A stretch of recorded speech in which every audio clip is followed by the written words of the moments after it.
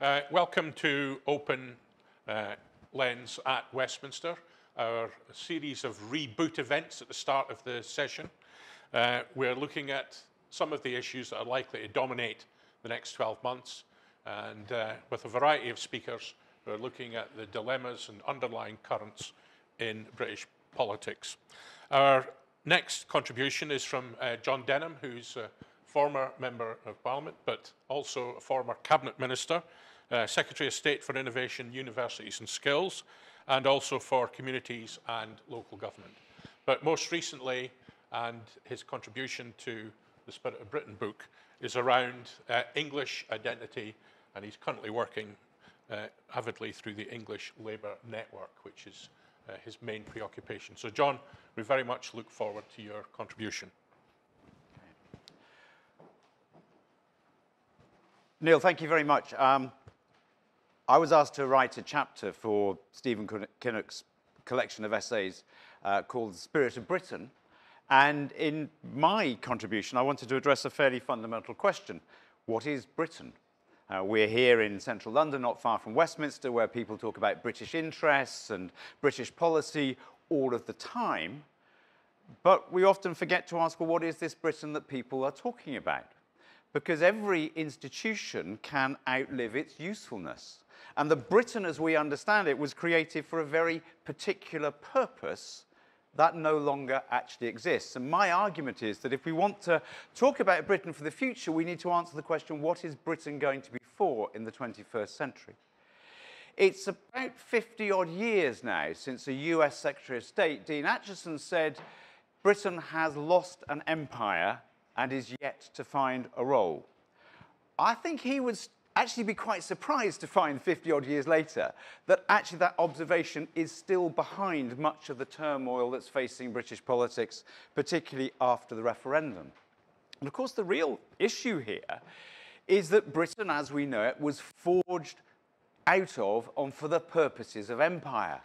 I mean, empire, the elements of it had begun to exist before the Act of Union, and the Act of Union wasn't just about empire, but the Britain we know, the institutions that were created, the idea of Britishness was all about creating a state that could manage not the islands of Britain, but the greatest, largest empire that anybody had ever seen.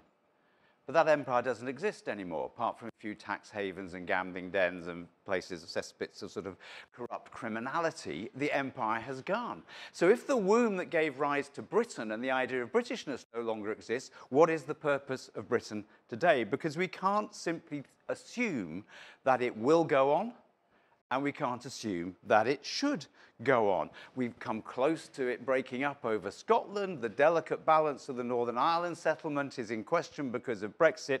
There is deep discontent in England. And my argument is that we need to think again about what Britain is for, and we need to learn some lessons, not least from the Brexit referendum result. Because when, as the Leavers would say, we went into the common market, this was not about a new vision of Britain's future in the world post-empire. It was very explicitly technocratic. We will be better off. It was driven by an elite across business and politics who believed in British declinism, that we couldn't manage on our own, we couldn't make our way in the world. And that is partly the root of the current problem. Because that deal 40 years ago was on the basis of you can measure the success of this by whether it works for you. And we are where we are today because for large numbers of people, it didn't work for them. And the EU became associated with all the sins of global change, challenges to cultural values, local economic decline, and so on. And even 2 years ago, the Remain campaign was still framed in the language of the declinist agenda. Not a positive reason for Europe, but simply it'll be worse if we don't. And there's a warning from that history, which is if we try to defend the Union itself on the basis of, well, it'll be worse if we don't, that won't work. And we saw that actually in the Scottish referendum. As an MP, we were told in Westminster the polling was absolutely clear that the only thing the Scots cared about was whether there'd be £300 a year better off or worse off as a result of independence. And yet when the referendum campaign actually got going, we found a nation debating its own future in a way far beyond the sort of mechanistic way we've been told to expect. So I think if we want to have a Britain that works for the future, it has to be something that's much more persuasive, much more powerful, a much clearer vision of a post-imperial Britain. Others will talk about how Britain faces outwards. I want to talk about how we look at things inwardly. Now, actually, if you stand back, you can see that the process of developing a post-imperial notion of Britain has been underway for some time, but it's just incomplete and uneven. You could argue, after the debates of the 19th century about Ireland, the process of post-imperial Britain began with the partition of Ireland in the early 1920s. After the Second World War, clearly the imperial state asserted itself for a time, but ultimately Wales and Scotland in particular, wanted a different deal. And we're currently in a situation where we're torn between some nations which have elements of devolution and an adherence here in London to the old imperial unitary state, the idea that everything is best run from London. Because Britain created institutions to manage empire, but also delivered at home parliamentary democracy, a sense of the rule of law, strong government institutions, the idea perhaps of public service. And when Attlee came, these weren't originally for working class people, but when Attlee came to power after the Second World War, he had inherited an imperial state that had just fought successfully a Second World War. And that was a tool for Labour governments to rebuild Britain after the war. But that has become, as we saw in Scotland and Wales, increasingly less attractive, the idea that you run everything from London. And more recently, there's been a catastrophic collapse in public confidence in those institutions, in Parliament, in the BBC, in the state itself, in the way the legal system operates. And actually, that has become particularly marked, not just in Scotland and Wales, but in England as well. It is England that is taking the UK out of the European Union. It is England outside in London in particular that provided the vast bulk of the votes to take us out of the EU. It was in England that the appeal to take back control was at its strongest. Now, if you want to know how you explain that, well, in part, of course, it's clear that the perception was the EU hadn't worked for large parts of England. Whether that's right or not is perhaps a subject for another debate. It might well have been worse if we'd not been in the EU, but nonetheless, in the absence of any attempt to make the case for the EU, the European Union was associated with all that people thought was wrong. But there's more to it, because decline didn't just happen in England. It happened in other parts of the United Kingdom as well. And what is striking is that other parts of the United Kingdom have had opportunities to rethink their post-imperial identity. Scotland, in particular, has both had its referendum and, indeed, its take-back control moment when it got rid of the Labour Party to a large extent in Parliament in Westminster. Wales actually did vote leave, was not an enthusiastic devolutionary nation to start with, but has created a distinct Welsh political space. Northern Ireland, for different reasons, because of its tragic history, has had to find an accommodation, a settled ambiguity, if you like, about its relationship with Britain, with the EU, and with the Republic of Ireland. England is the only part of Britain, only part of the United Kingdom that has not had a debate about its own role and its own future as a nation with the United Kingdom. It lacks any focus for that debate, because it has no parliament, it has no place in which English legislation is made by English MPs. England is excluded from the national debate. It is never mentioned by the UK government. The Labour Party doesn't name England when it produces policy for England. And of course, in the referendum campaign, which was run as Scotland stronger in Europe, Wales stronger in Europe, in England only was it Britain stronger in Europe, nobody even thought the English were worth talking about. And it's not a surprise that people in England were more likely to think the EU had a dominant position in the government of the country, and the English are more likely to prioritise English issues over the Union. England is the only part of the UK run by the UK government. It is the most centralised nation in Europe as well. And it's always worth saying this, and particularly sometimes to say this if you're speaking in London. there are more people who are English in England than there are who are British. So there are more people who say, I'm more English, than there are people who say, I'm more British. More people will say, I'm English rather than British if they're asked to have a choice. Most people say they're both strongly English and strongly British, but at the strongest end, there are more people who are strongly English than strongly British. It is usually assumed around Westminster that it's the other way around, that most people are British and a few people are English.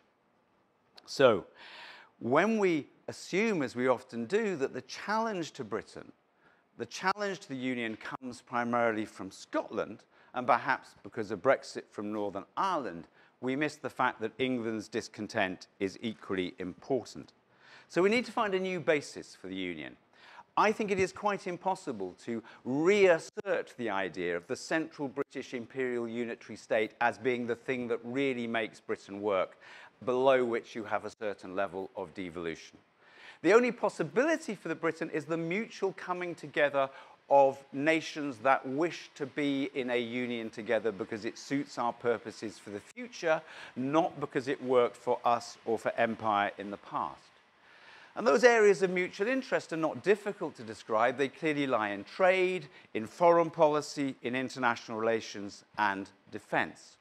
They lie too in the weaknesses of the current devolution settlement, which has all been about some places taking power from Westminster and very little debate about the areas where cooperation between devolved nations is essential.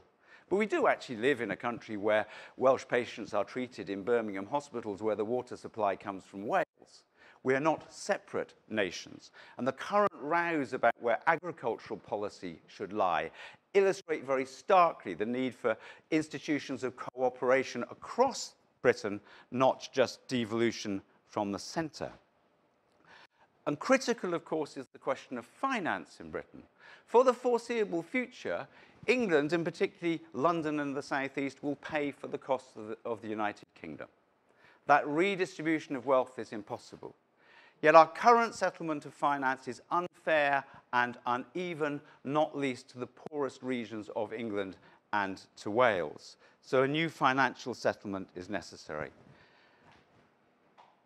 So the coming together of nations, freely in their mutual interests, with some levels of cooperation and some clear areas where things need to be decided together, is where Britain's future lies. But let me end, though, by touching on a question of why somebody like me, from the Labour Party, from the left, thinks these issues of national identity and national determination are so important. Nations don't belong to one political party, never should belong to one political party. But I think at this particular moment in time, it is only the left that has the capability of addressing the sort of questions I've been talking about. That is partly because the right is still trapped in old ideas of an imperial Britain, and partly because much of the liberal centre disdains national identity and patriotism entirely and wishes it to have no part in policy. And I think there are two things that only the left is able to deal with in our politics. The first is the legacy, the language of the legacy of imperialism, because it is a contested history. There is good and there is bad. There's success, there's achievement, there's cruelty, there's exploitation in that history. Only the left, I think, can successfully articulate that the thing that matters about Britain now is that empire actually equips us to be successful in the modern world. It is the very diversity of this country and our links with people all around the world, which would only have happened because of empire, that actually makes it possible for us to be successful in the world as it is today. And I think only the left is able to articulate a way of dealing with our imperial legacy which gives us a positive view of the future. And the second reason is fundamental to the nature of the left itself. Democratic socialism, social democracy, call it what you will, depends on the idea that there is a majority within a society in whose interest the country should be run, that the aim of policy is to serve the common good. And historically, for the left, it was clear who that majority was and where they came from. It was the industrialized, unionized working class. But that largely no longer exists either as a social entity or as an economic entity because of the way in which our economies have changed. What we're seeing right across the Western world, particularly in Europe, is new identities becoming important to people as those old identities weaken. And in particular, the identities of nation, people, and place are becoming stronger. They're becoming stronger whether we want them to or not, but they're becoming stronger. And at the moment, it has largely been the right in politics across Europe that has tapped into those developments and exploited them quite dangerously. But what the left needs to understand is actually our ability to build a democratic socialist society, to appeal to the politics of the common good, requires some common sense of identity. And that is actually more likely to be based on the idea of nation, of a progressive patriotism, than on any other. So being engaged in these issues, one can do it partly because I want the Union to be reformed in a way that works, partly because I want England to find its own political identity and political expression, but partly because I think if we don't engage with these issues, the possibility of creating a majority for the sort of progressive, socialist, social democratic politics that I've always believed in is going to be harder and harder to achieve. So the piece I've written for Stephen's book tries to lay out that these are not, as you often hear in the Labour Party, constitutional issues, no one's interested in these. These are fundamental to the debates about the type of society we should be trying to create. Thank you.